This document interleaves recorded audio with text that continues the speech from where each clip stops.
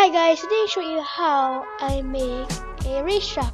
So the first thing I'm gonna do is download a plugin named Beautiful Roads, and then when you get a plugin and use a plugin, what you should do is to create node, and this is a two-way road.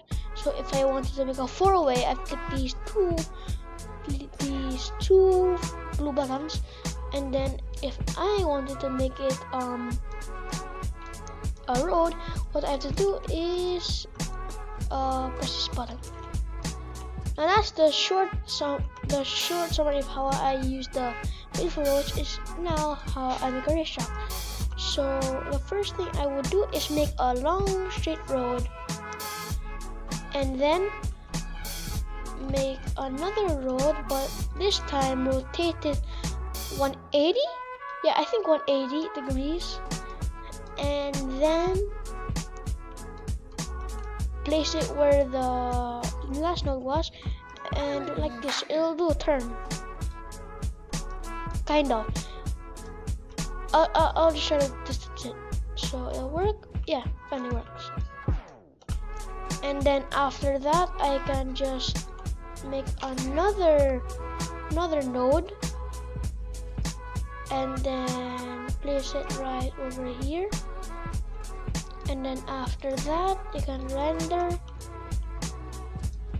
and add another node, rotate, and then place it where the other node is at by doing this.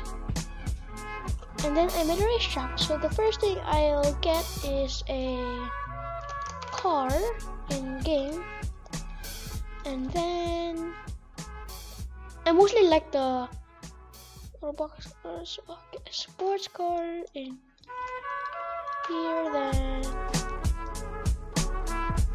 I will spawn here or wherever spawn is.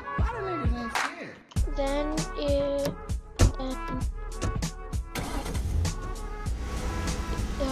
can test it out on the racetrack. It also depends on what car engine or who made the car engine in the game. So it'll be much more different in different car models. So thanks for watching and have a great time coding.